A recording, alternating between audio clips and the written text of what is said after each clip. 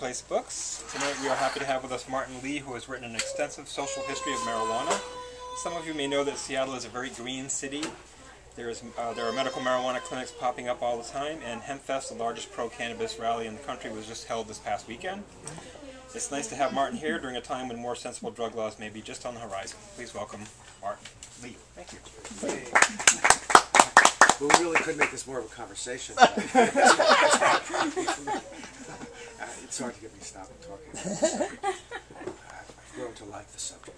As I was telling Jerry, my friend I'm staying with, he said that my previous book was like a social history of neo-Nazis since World War II. Again, told through characters. And I was commenting, it's really a lot nicer to cover this story. Everyone's getting stoned all the time. I wasn't doing that with neo-Nazis. Well, okay, so Smoke Signals.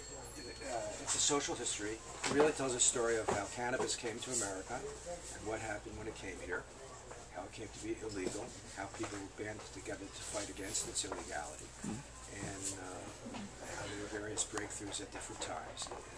But told through characters, told through musicians and scientists and doctors and patients and activists. And basically what it is there's 56 parts to it, and you could say subsections or subchapters, including the introduction and conclusion.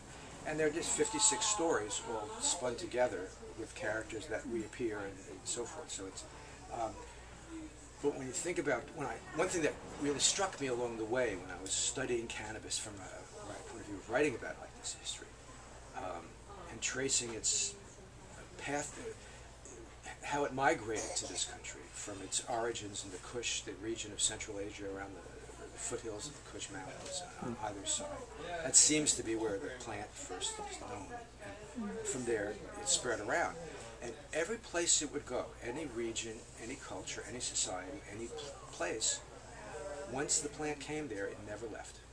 It would be adopted. It might be a point of controversy later, but it never left the place. But it would from there go on to someplace else. It would always stay where it came, which is a really amazing thing. And it suggests there's something very relational about people and the plant, that's important in some way, that the plant always managed to befriend us and stay there. So it's a story about how the plant, like a flame, would leap from one culture to another and just keep going and going and going. And it came over to the Americas on the slave ships. Black slaves from Africa had seeds from cannabis that they brought with them. And then they would grow it when they came. The first slaves were brought to South America, actually, by the Portuguese. And the names of the cannabis plants, the nicknames, there's so many names for cannabis. I mean, there's like thousands of nicknames for it. But the words, initially in South America, were the same words from Angola, from the tribes there, and so forth, where the blacks came from. So the first character that's introduced in a different way in the story is Louis Armstrong. And not because that's the point at which the story starts. It actually starts in the beginning, really starts at the beginning of the 19th century in terms of being in the Americas. But Louis Armstrong was a great way to start the story because it's Louis Armstrong, because he was so cannabis was such an important part of his life, because he was so great, and because also he was the grandchild of a slave, and I wanted to be able to set up how it came, with the seeds from the slaves after telling Armstrong's story. Because at one, I'll read a bit. What I intended to do is read bits and pieces here from the book, and I'll read a little bit about the Armstrongs, and you'll see how it works in terms of starting the history this way, even though chronologically it doesn't start with him. But it's the first chapter. Let's see. For Armstrong, cannabis wasn't just a recreational substance. It was a nostrum, a tonic, an essential element of his life. We always looked at pot as sort of a medicine, he stated. Marijuana was part of Satchmo's overall health regimen. He never used hard drugs or pot pills, preferring to self-medicate with various herbs and home remedies, a custom he learned from his mother, who emphasized the importance of being physics-minded. This practice, involving a mixture of African and Southern folk cures, was instilled in Louis during his impoverished childhood. His family was too destitute to see a professional doctor, so his mother would go out by the railroad tracks and pick a lot of peppers, grasses, dandelions, etc., Armstrong, remember, and she'd bring it home and boil that stuff and give us kids a big dose of it. So what exactly did Satchmo mean when he referred to marijuana as medicine? What, in his case, was cannabis a remedy for? Armstrong said he used reefer to unwind, to relieve stress, to ease the chronic pain of racism. Smoking marijuana helped him deal with the daily humiliation meted out by Jim Crow, white society's relentless, sickening assault on his self-respect. As he told record producer John Hammond, it makes you feel good, man. It relaxes you, makes you forget all the bad things that happen to you. I'm going to jump ahead a little bit, Ralph Ellison wrote this iconic book in American culture, the black novelist Invisible Man, in the 1950s. So I pick up talking about it. In the opening pages of Ralph Ellison's Invisible Man, the nameless narrator lights a reefer and listens to a recording of Louis Armstrong singing, "What Did I Do to Be So Black and Blue?" That's the name of this section, Black and Blue. A soulful lament that epitomized the plight of African Americans. Armstrong's voice of musk and cinnamon imbues the lyrics with poignant emotion.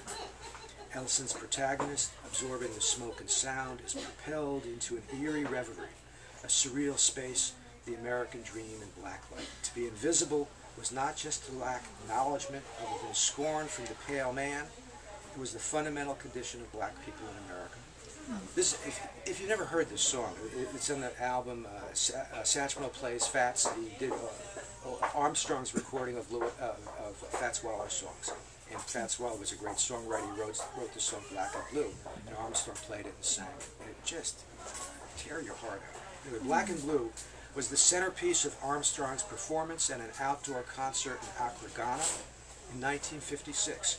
More than 100,000 people thronged the city stadium on a sweltering afternoon to hear Satchmo sing this song with such intensity that it brought tears to the eyes of Kwame Nkrumah, Ghana's prime minister, a moment captured on film. Louis Armstrong, the most visible of invisible men, I mean, he was famous the world over, traveled the world over. But this trip to the Gold Coast of West Africa was special. When he saw the women of Ghana, he recognized the face of his own mother. "I know it now. I came from here way back, at least my people did," Armstrong asserted. "Now I know this is my country too." The prodigal son, the grandchild of a slave, had returned to his ancestral homeland, a land where the ceremonial use of roots and herbs had long been linked to animist spiritual beliefs. A staple of African shamanism, cannabis and other consciousness-altering flora were revered as sacred plants that provided access to hidden knowledge and curative powers. I run through for you a few paragraphs examples of how cannabis was used medicinally and ritually among various tribes throughout sub-Saharan Africa. And I'll just pick up from the end of that. In West Africa, from whence Armstrong's ancestors hailed, cannabis was utilized as a treatment for asthma. And then this section ends, the roots of jazz and blues extend back through slavery to the collective rhythmic patterns of indigenous tribes in West Africa, where cannabis had thrived for centuries. Thrown upon bonfires, marijuana leaves and flowers augmented nocturnal healing rituals with drum circles, dancing, and singing that invoked the spirit of the ancestors and thanked them for imparting knowledge of this botanical wonder. It was only Natch, that Satch, the musical savant and devotee, Daga was a word for cannabis, felt right at home as soon as he set foot on West African soil. After all, he explained, my ancestors came from here and I still have African blood in me. And it was interesting, when I was researching that, I thought about it. Really, it's kind of amazing when you know of the link between jazz and marijuana later. It's very important. And Armstrong's one of a slew of jazz greats who had an intimate relationship with Mary Warner, as he would put it. But jazz comes from somewhere. It's rhythmic patterns, and it's been studied by scholars, and they trace it to West Africa for how the drums were beating, and they see the same kind of jazz patterns, and the basis for jazz and blues. And this is where cannabis was heavily employed ritually and therapeutically. And so you have this connection between the sound and the smoke back in Africa, and then it continues somehow later on. And of course, Armstrong is the great embodiment of that story. Anyway, so another example of a character that I would focus on, not one single character, but the beats. Because when you speak of a cultural leap of cannabis leaping from one culture to another, within North America, it leapt from Spanish field workers, or Mexican field workers, I should say, into mainstream America. Ultimately, black jazz artists to the beat writers in the 1950s who took, and it was through them that cannabis then leapt into the mainstream of American culture. So there's one section of the book about the beats, focusing obviously Jack Kerouac, Allen Ginsberg, William Burroughs were the key guys. I'll read you a little bit about that. There's actually a story that goes along with this. Kerouac, wrote On the Road, the great beat writer, said he first smoked marijuana and it was given to him by Lester Young, the Prez, the great jazz saxophonist, the person who made saxophone really, and moved it out. The trumpet was so dominant because of Louis Armstrong. The saxophonist would play like the trumpet. That was considered the great thing to do. With Lester Young, it stepped out and paved the way for Charlie Parker. So Kerouac's hanging around as a teenager, hanging around in New York City jazz clubs in the early 40s, and he's somehow or another he gets turned up by Lester Young. That is a perfect flame-leaping moment kind of thing, of going from one culture to another. I'll just pick up and read a little bit about the Kerouac's cabal, the group of beat writers, loved the associational fluidity engendered by cannabis, how it loosened the powers of analogy and unleashed the spoken word. They stayed up all night smoking fat marijuana bombers, listening to jazz, reciting poetry, and confiding their deepest secrets, their hopes and fears in protracted stone rap sessions. Marijuana was a truth drug of sorts for the beats. As beat poet Allen Ginsberg recalled, all that we knew was that we were making sense to each other, talking from heart to heart, and that everybody else around us was talking like some kind of strange lunar robots in business suits. Let me jump ahead a little bit. Oh, actually, I'll continue. Ginsberg and Kerouac, along with William S. Burroughs, comprised the core group of beat writers who refused to live according to the rules set by straight society.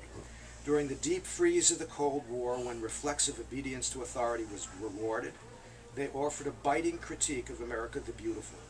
At a time when few middle-class Americans doubted the fundamental goodness of their society, the Beats railed against the spiritual bankruptcy of consumer culture and the deadening routine of 9 to 5. At a time of expanding nuclear arsenals and ghoulish strategies of mutually assured destruction, Ginsberg told America, "Go fuck yourself with your atom bomb." In the same poem, as pop prohibition became increasingly punitive, he declared in the same poem, "I smoke marijuana every chance I can get." In an era when homes across the land, we're talking early 50s now, television just coming in an era when homes across the land were sprouting TV antenna that transmitted a relentlessly cheerful and confident message, Ginsberg and his companions felt utterly beat, as in burned out, beaten down, emotionally and psychologically exhausted. The term came from an offhand remark by Kerouac, who despondently told a friend in 1949, "I guess you might say we're a beat generation." The word had a dual connotation in keeping with the culture of doubles associated with cannabis. That's background to that earlier in the book. Beat implied beaten down, and it also meant beatific, to be in the state of beatitude, like St. Francis, trying to love all life, Kerouac insisted. It could refer to someone who is beaten up, or upbeat, or both. Part citified and part pneumatic, the Beats were subterraneans, self-selecting outcasts, who became internal exiles. To smoke pot in those days was to take sides, to affiliate with an underground community, a community of the excluded, as Ted Morgan described the Beats, a fraternity of the unlike-minded, who were out of sync with the national mood. The key character in terms of the cannabis story is really Ginsberg. I followed his time with the Beats into the 1960s, and to my mind, there's no one who embodies more the 60s in some ways than Allen Ginsberg, at least the portion of it, or a big, important portion of it, the cultural, political rebel, the gay rights, and proto-gay rights, well, so many important things. A peace activist all his life, an anti-censorship activist. And he becomes really the first marijuana, or anti-prohibition activist in a major way. Just to step back, when you look at the cannabis story, and if you thought of it as a movie, in a movie typically a script you have like half an hour into it, there's something happens and it throws the plot in a totally new direction that's surprising, and then like half an hour before it ends another thing happens and it throws the plot in another direction. That's like a classic movie thing. Well, if you apply that to the history of cannabis, the 1960s is the first thing, that went out in an unexpected direction. And there's a whole chapter on the 60s here. It really, every decade in the book has its own chapter therein. The 90s has two of them, because that's like the 60s for the cannabis scene, really, when things really changed because of the passage of Proposition 215 in California at the beginning of the whole medical marijuana electoral reform movement. And that's the second thing that spins it off in a different direction and paves the way for what's going on in Seattle now. Really, without 215, I don't think we'd be seeing what's going on here. So those two key points are really important.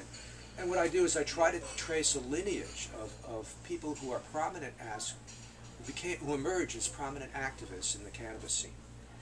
So in terms of, we start with Ginsberg. You remember Pot is Fun? He held that sign up, his beard is full of snow and stuff. Classic moment. 1970 is the first public anti-prohibition demonstration in New York City, 1965. It was actually one earlier in California. And Ginsberg ended up being involved in the formation of the first legalization group. It was called LEMAR, Legalized Marijuana, and it was a very interesting group of people, plus of poets and writers and from various cities. And one of these people involved in this scene was a guy named Michael Aldrich, still an activist in San Francisco today. And it's from Michael Aldrich, who was a scholar. He got the first PhD in a graduate school, writing a dissertation about hemp and the history of hemp. And so he was a serious guy, a great guy. In a conversation he had one day with a guy named Jack Herrera, before anybody knew who Jack Herrera was, before he became the hemper and the great hemp advocate. In a conversation, Michael just casually mentioned, I have these rolling papers made from hemp, the hemp plant. And he said, you mean you can do something with the plant other than smoke it? You can actually, and from this LEMAR lineage, Jack Hare emerges, much later, of course. He really emerges in the 80s. LEMAR was the 60s. There's a lot of stuff that happens in between. But just to kind of tease out the connections, and from there you get right down to, well, people who were speaking at HempFest, like Steve D'Angelo was sort of an acolyte of Jack Herrera. Steve D'Angelo was CEO of the biggest dispensary in the world in California. We call them dispensaries, not collectives in California, even though they're supposed to be collectives. Anyway, so the story follows the bouncing ball through the years, through the different periods, and through Jack here. And I'll read you a couple of paragraphs about Jack, because there's things I learned that it captured, I think, the essence of who he is. All right. Anyway, at one point, Jack Herrera, he's already starting to get interested in hemp, and he kind of had a very early version of his book when the Emperor Has No Clothes, or Wears No Clothes, whatever the title was, important book. But it was in a very early version. It was kind of like, loosely postage stamp stuck on it, just so he would go around with this thing. Anyway, he comes to Washington, D.C., because he's hot on the trail of trying to find this film that was made during World War II, Hemp for Victory. It was like a little, booster film, 10-minute, to inspire farmers to grow hemp during World War II, because the Philippines had been invaded by the Japanese, and the United States lost its rope source, its hemp source, and they really needed it. So there was a film made to that effect, and Jack Herrera wanted to find the film, or wanted to confirm. He actually already had a copy, but he wanted to confirm in the National Archives something about this film, some details. So he comes to Washington, D.C. Okay. Herrera was hot on the trail of the U.S. government's World War II propaganda flick, Hemp for Victory, which was referenced in the National Archive. Herrera got a hold of the 14-minute black and white motivational film and made a duplicate copy for himself. With snatches of Anchors Away and other upbeat songs playing in the background, Hemp for Victory showed images of Old Glory wafting in the breeze while U.S. troops prepared for battle. American farmers were instructed how and where to plant hemp, how best to harvest it, and the many good reasons for doing so. Hemp for light-fired duty hoses, for parachute webbing, for countless uses on ship and shore. Hemp for Victory. And this is what's going on in the background. Herrera made a continuous video loop of the film and projected it 24 hours a day at a licensed stall at a stone's throw from the Washington Monument, where he set up a mini hemp museum to protest the Smithsonian's omission of hemp from its historical exhibits. So he's sitting outside in this stall 24 hours near the Washington Monument. For days on end, this irascible, boisterous fanatic held court near the big obelisk, his beard and hair askew, a latter-day Jeremiah raving about cannabis the savior, while Hemp for Victory played over and over again in the background. Fortified on grass and psychedelics, Herrera was firing on all synaptic cylinders. He was in the climb of rhyme, a man possessed. Jack had an almost messianic ability to influence people, Rick Frammer recalled, as somebody who knew it. He would get high as a kite on acid at the Washington Monument and preach like a messiah. That's it. You know. I love that story. Anyway, another. I mean, if there's one single character who's the essential character of the story, and there's no one that can be because it's too wide, covers too much ground historically. But it's Dennis Perone in San Francisco, who was the founder of the first cannabis dispensary, the first medical marijuana dispensary. He founded it before it was legal. It was a civil disobedience. It was direct action. It was in the context of this terrible AIDS situation in San Francisco, when people were discovering that cannabis was the only thing to help with nausea, and the only thing to help with anorexia and the wasting syndrome from AIDS, and the only thing that enabled people to keep the medicines that came along eventually down. The protease inhibitors actually did suppress the virus, but they were so harsh, people would puke all the time. Cannabis was just what they needed for this, and that was real. I mean, there were other precedents for cannabis as medicine in their culture. Midwives used it before in the United States from the 60s on, you know. But this was really, really important in terms of what happens historically, because Dennis, who was part of the gay community, and so many of his friends are dying, and his lover dies, and he has a dream on the night that he's raided, and his lover's kneed in the back by the San Francisco cops. He's got AIDS lesions and stuff. And he has a dream about a pot club, public pot club, where everyone who was sick could come and smoke cannabis and have be with each other. And he made the dream a reality. And a chunk of the book, 3 sections, a half a chapter, is all about how Dennis did this, how all this happened in San Francisco, how they formed the first pot club. And I'll read a little bit about this. What day was that? What time? I mean. Well, 1995 was when the pot club. Dennis has a long history as a cannabis activist in San Francisco. He was a major pot dealer, the biggest in the Bay Area since the mid-'70s. And he did a lot of things publicly, pushing the envelope. He had a restaurant publicly. People can go to the Castro District, where you get a joint when you're ordering a meal, and people smoke, and you can go up to the supermarket and buy stuff there. And this is going on openly for several years, almost like Amsterdam. It was sort of an early forerunner of what he ended up doing years later in response to what was going on with AIDS. Some of this may sound a little bit like, oh yeah, because of what's going on now. But remember, this is the first. This is the one that opened the door to everything that happened. This was unprecedented while it was going on. So patrons lined up, I'm describing the San Francisco Cannabis Buyers Club, which was now existing on Market Street, a main thoroughfare right near the Civic Center. This is smack dab, right downtown San Francisco, because the club had the support of the political establishment, the support of the district attorney. It was a very unique constellation of factors that lined up to allow all this to happen. And because it did, it was very important. Okay, patrons lined up at counters to choose from a daily menu of pot specials in the club. Smokables, edibles, tinctures, and topicals. Several strains of bud were displayed beneath a sign that read "The Island," a memento from Perone's first cannabis cafe in the Castro. Wholesome food went for $1 a plate, etc., etc. Okay. For snacks, a dessert or snacks, the Brownie Mary Bar offered baked goods with a range of potencies. The club also sold hemp clothing and smoking paraphernalia, along with copies of Brownie Mary's marijuana cookbook and Dennis Perone's recipe for social change, which included some homegrown advice. Mix in a big country a magic herb, a blend of people do not separate, and lots of chutzpah. Pour off prohibition, strain out and discard unjust laws, use no DEA, whip media into a frenzy, smoke remainder for several days, serve. And so that was the spirit of the club. Okay, the bustling pot dispensary was always crowded on Tuesdays and Thursdays when Perone gave away free bags of marijuana to poor patients, not just people with AIDS, but also those suffering from cancer, multiple sclerosis, spinal cord injuries, glaucoma, arthritis, and other degenerative conditions. Nor did Dennis dismiss those suffering from common afflictions just because their pain or disability didn't entail chemo or a wheelchair. The San Francisco's the Cannabis Buyers Club wasn't only about smoking grass. Marijuana is part of it, but the biggest part of healing is not being alone, said Perone, who intuitively grasped a profound truth that experts often overlooked in the age of high-technology medicine. Social isolation is bad for one's health. The Pot Club was therapeutic by design, a setting where wheelchair-bound patients and other chronically ill individuals could hang out, smoke reefer, make new friends, and interact with those who shared their plight.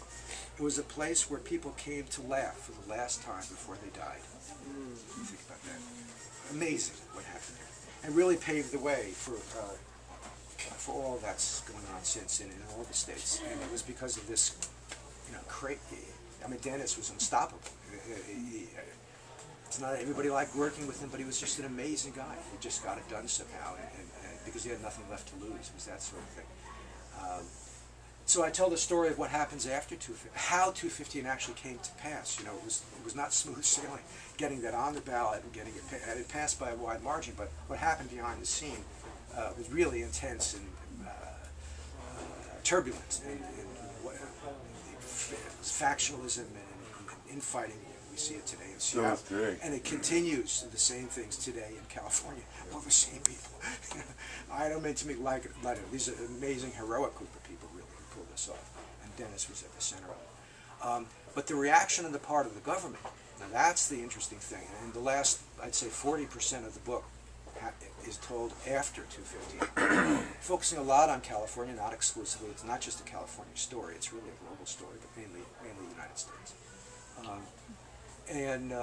One thing I get into is documenting how state and local law enforcement were illegally conspiring with the federal government to destroy the law, and that's happening still to the present day. And this has never stopped. And documenting the meetings and who was there, and lay it all out, just expose it.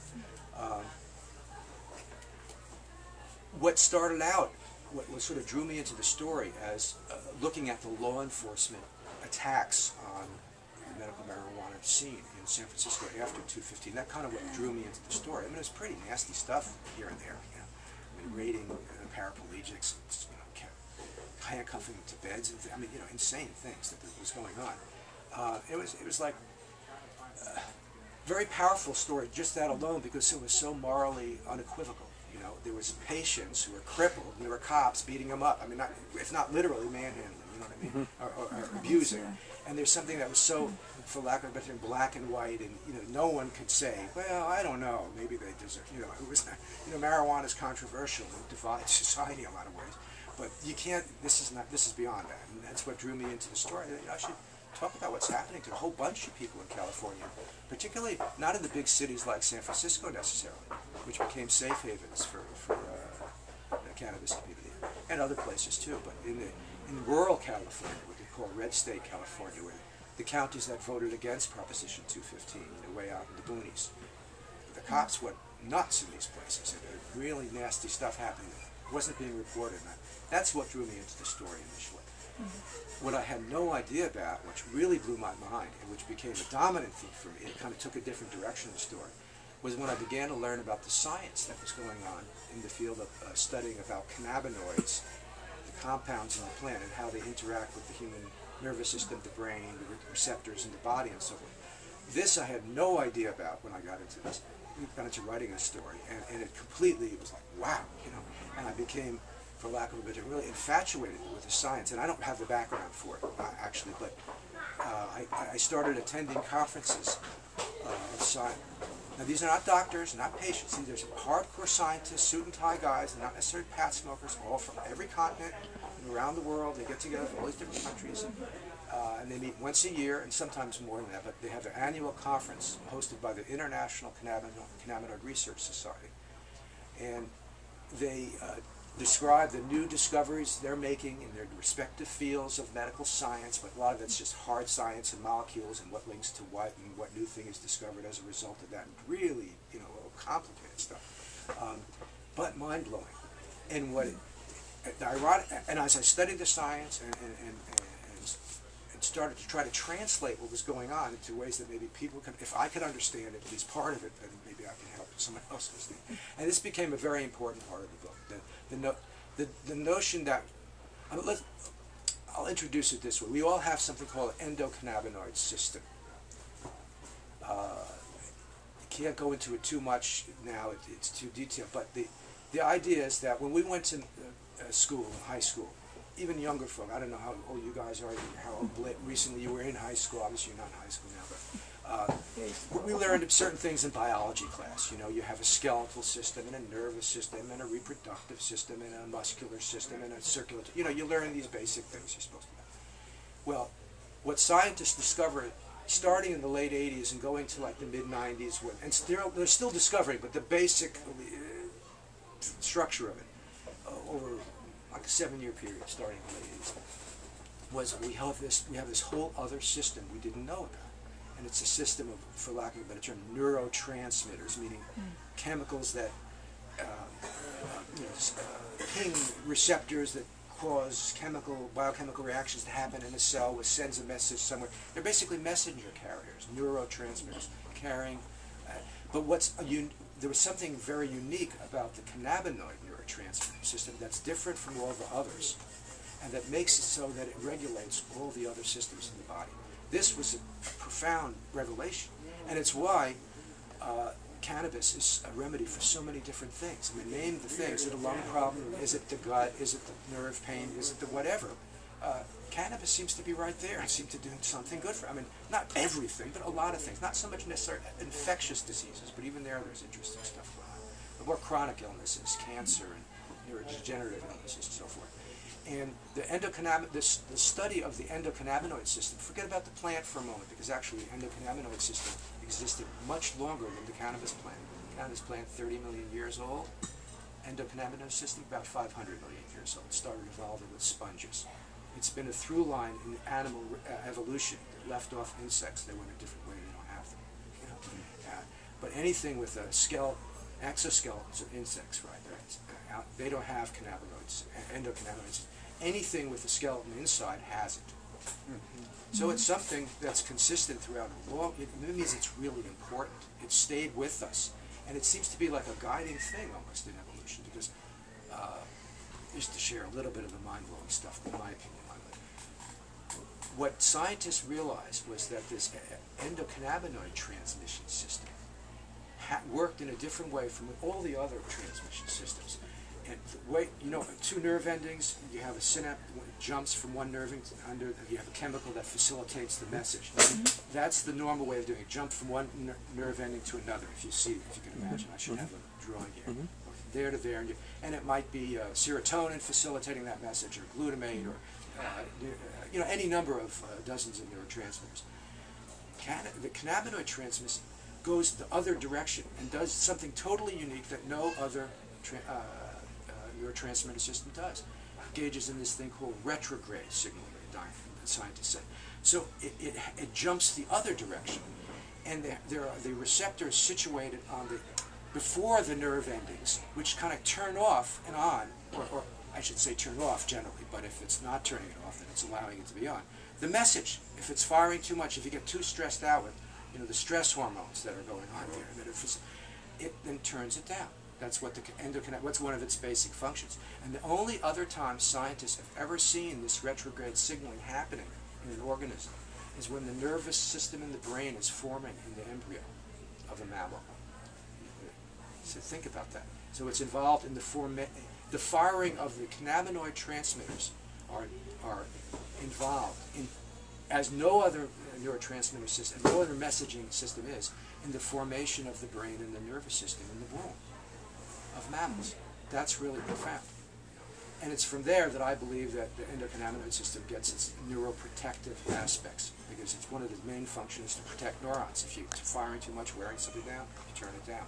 That's what it does for all these different physiological systems. But when you think about it, if the brain and nervous system is forming in an embryo, if it doesn't have some protection while this is going on, something, whatever it is that's doing this transmission, that's guiding this process, and that's what they found, that actually guides the formation of the brain cells and the stem cells and their migration to the endocannabinoid system is doing that, I kid you not. This is all documented science, and it's really profound. And it suggests that the kind of healing that goes on when phytocannabinoids hit these receptors, they do the same thing that our own cannabinoids. We have our own compounds in the brain and the body that do basically the same thing that the cannabis, the phytocannabinoids do. A little milder.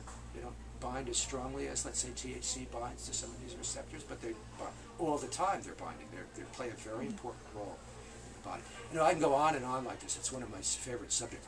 But this is an area that I got deeply interested in. Because it validates the medical marijuana experience. It explains in so many instances why patients in all these different, suffering from all these different conditions, benefit from having these receptors activated. Benefit from retrograde signaling. If you got autoimmune is too much immune activity, right?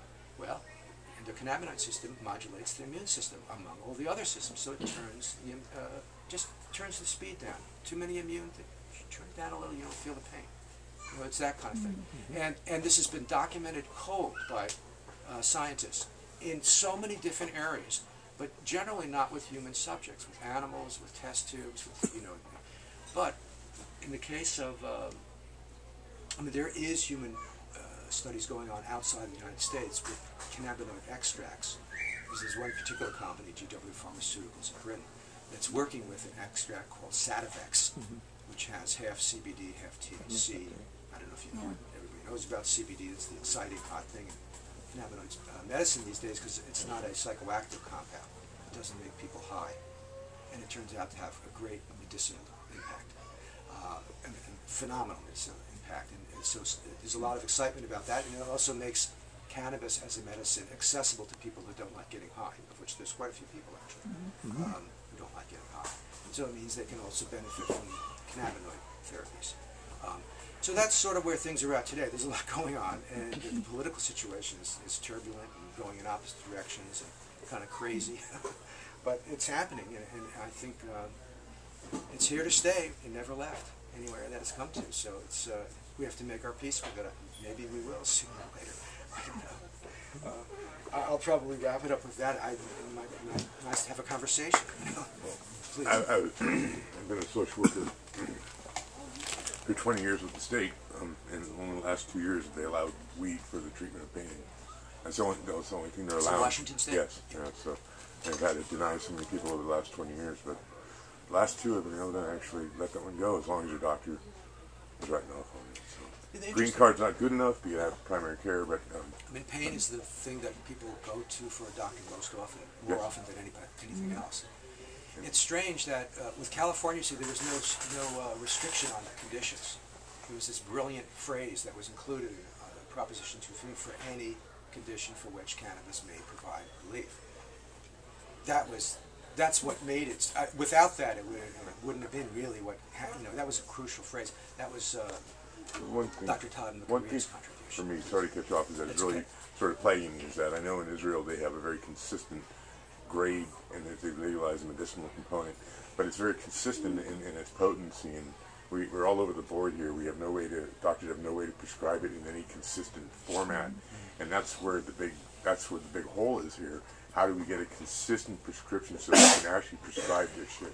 You know, in Israel, in some ways, it's not as far along as in the United States, because it's more recent that the government has okayed medical marijuana. They've been long at the forefront of scientific research into cannabis and using single molecules from the plant for therapeutic purposes or investigating them. The Israelis have been at the forefront of this whole international scientific community, at least initially. Now so many countries are brilliant young scientists are engaged in this area, including quite a strong group at the University of Washington, actually. Again, they're not working with cannabis; they're working with compounds in cannabis that are synthesized, or they're tweaking.